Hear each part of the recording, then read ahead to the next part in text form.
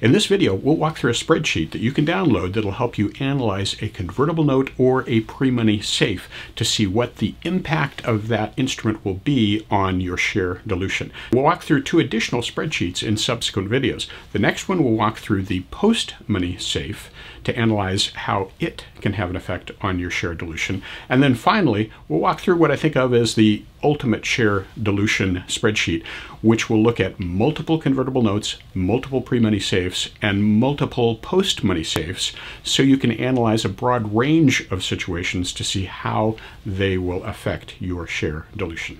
I'm Steve Morris, and I use this Startup SOS channel to provide practical how-to advice for first-time entrepreneurs. So again, the topic this time, analyzing the pre-money safe and or convertible note to see how it will impact your share dilution.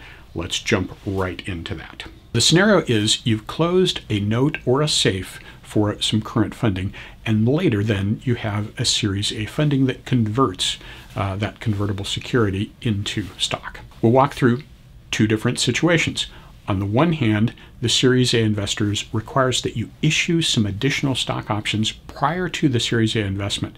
Once those are issued, then they make the investment against that larger base of fully diluted shares.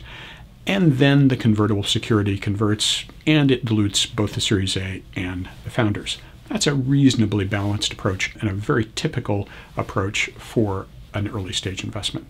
But option number two is the fixed percent approach. Here, the investor decides they don't want to be diluted by all of those convertible securities that you have, so they're going to require that the option pool and the Series A ownership at the end of the round, after everything converts, is some fixed percentage, a percentage for the option pool and a percentage for the Series A. So the Series A is not getting diluted by the convertible security. Instead, it's the founders that are getting diluted.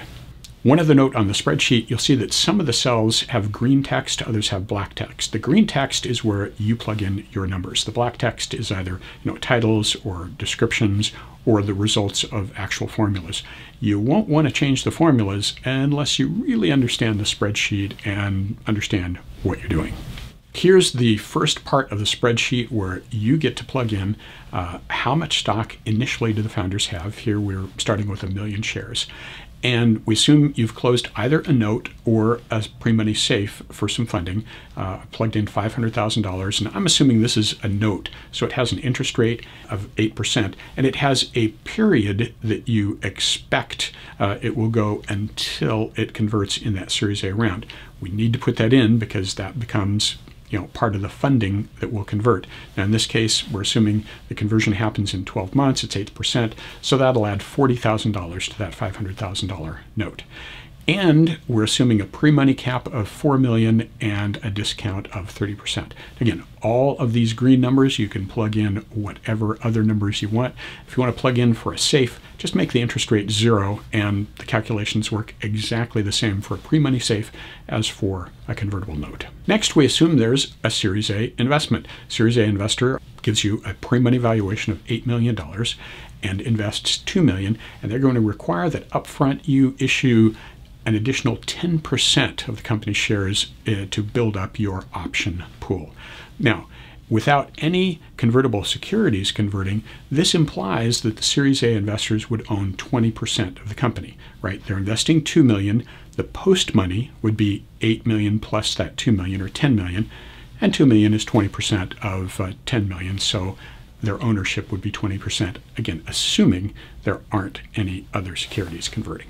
So let's look at scenario one, where they're requiring you to allocate options before they invest.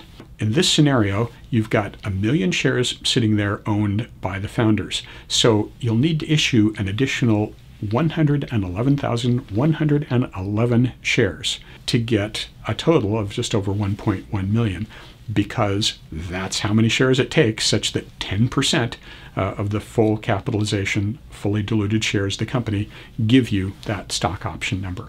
Okay, so that's how that math works. Now that we've figured out how many options or how much stock we have to allocate to options, next we figure out what is the share price that the Series A investors will pay. Well, simple enough to calculate. It's the pre-money value divided by that fully diluted capitalization. Pre-money's 8 million, the fully diluted capitalization is just over 1.1 million. Do that division, and the price per share comes out to $7.20.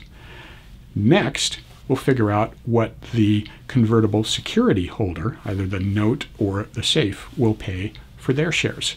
To do that, we'll calculate what is the price that the cap would dictate, what's the price that the discount would dictate, what's the price that the Series A investors will pay, and just take the minimum of those three numbers. That's what the convertible security holder will pay.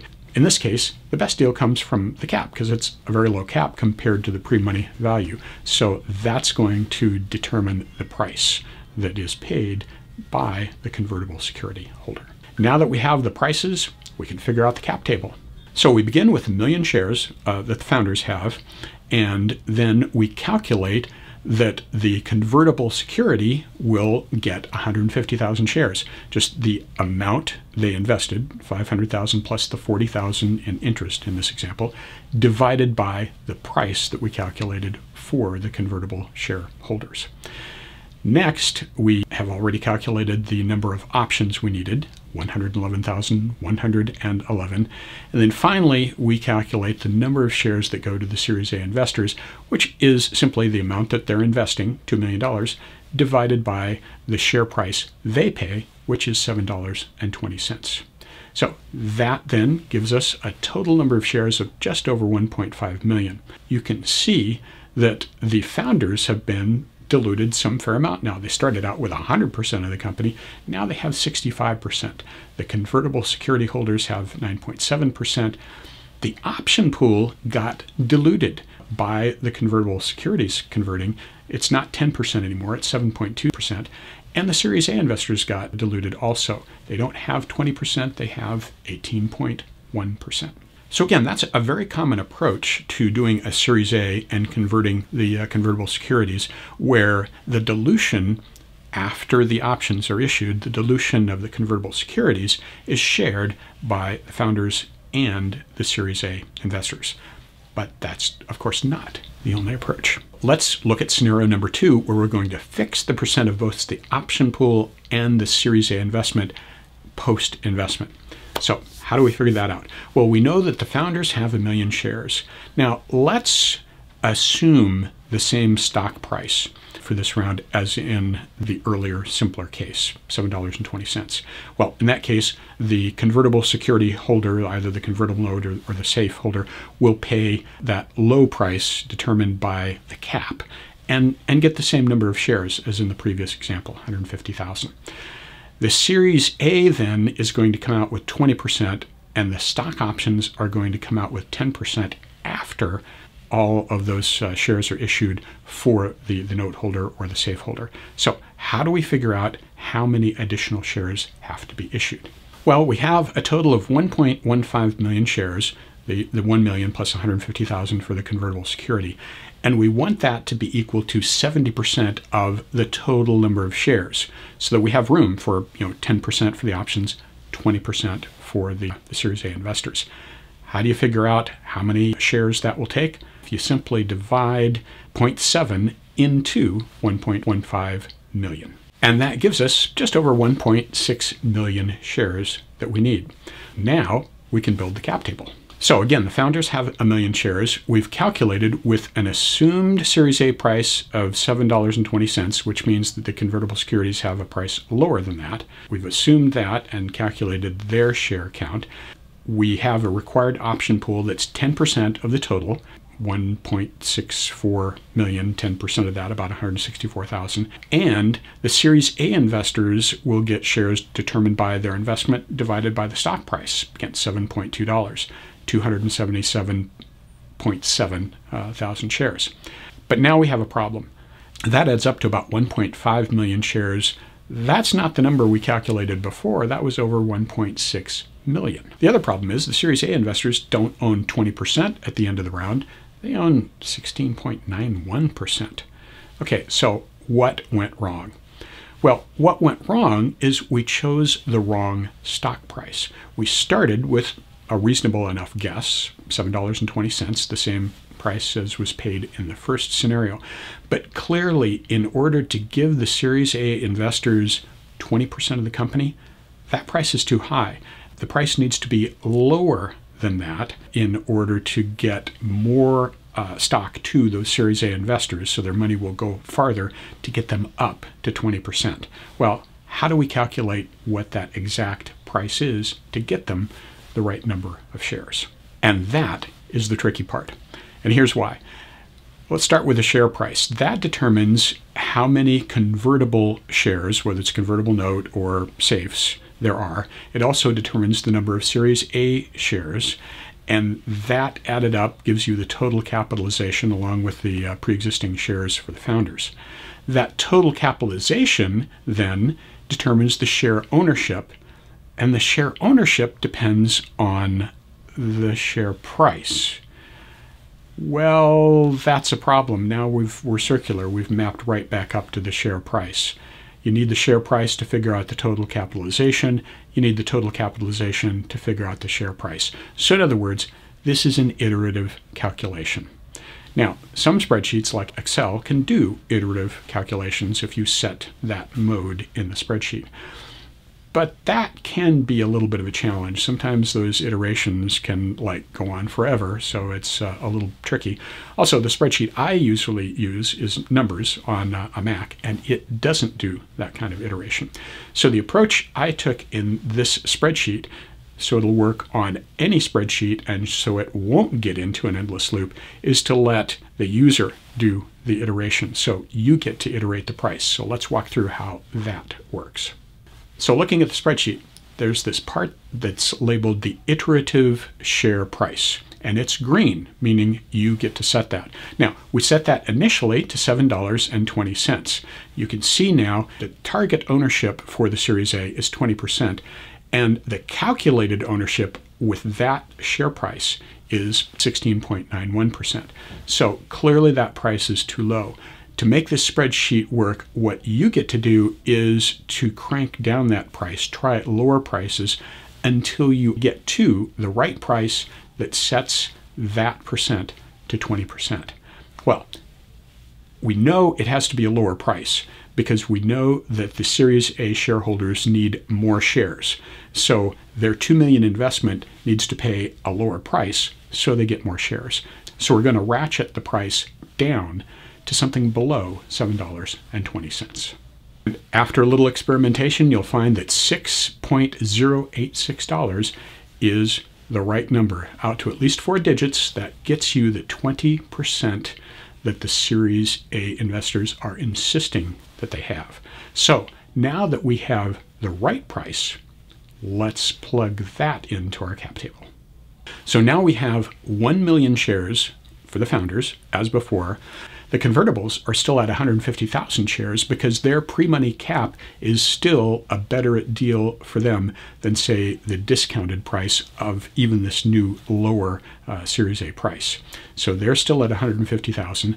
The required option pool is 10% of that earlier number that we calculated for the total fully diluted number of shares. And the Series A investors now get 328.6 thousand shares. And again, that's their 2 million divided by that new lower share price that we just calculated. Now the percentages turn out right. Things do add up to the total number of shares we calculated before. The Series A investors do have 20% of the company. The option pool has 10%. And you can see that the founders now have been diluted down to 60.9% of the company. So let's see how that compares to our first scenario, the prior simpler approach. With this second calculation, we had 60.9% ownership by the founders, and that compares to 65% ownership in the earlier example. That's 4.1% difference in dilution. That's an important difference to founders.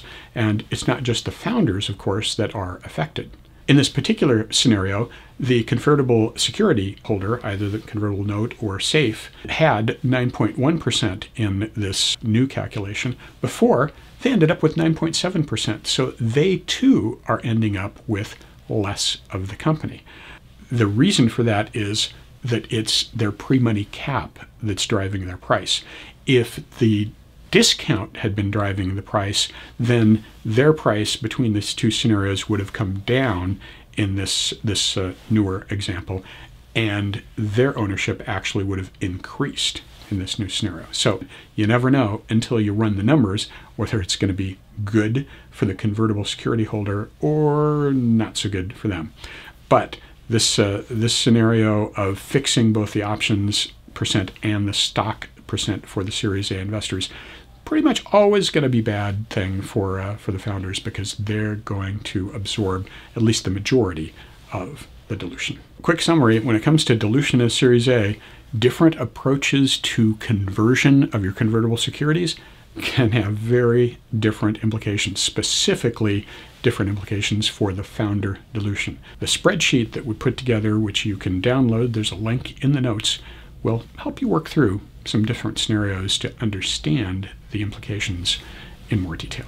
And that's a wrap of our discussion of a spreadsheet to forecast your dilution. If this was helpful, please click the like and share it with other entrepreneurs. Leave a comment if you have any feedback or questions. And please do hit that subscribe button, because the next video you want to hit the bell to get notified for describes these two scenarios, but with the post-money safe and how that works.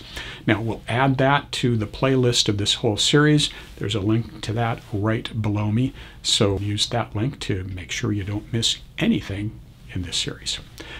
That's it for now. Thank you very much for watching.